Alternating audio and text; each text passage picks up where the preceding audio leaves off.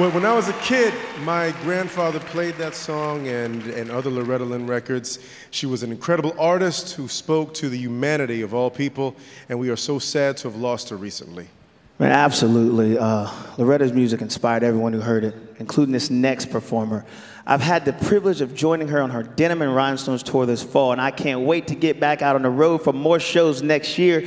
She is the definition of a superstar. Yes, sir. Ladies and gentlemen, performing Crazy Angels from her latest album, Denim and Rhinestones. Please welcome the 17-time AMA winner, Carrie Underwood.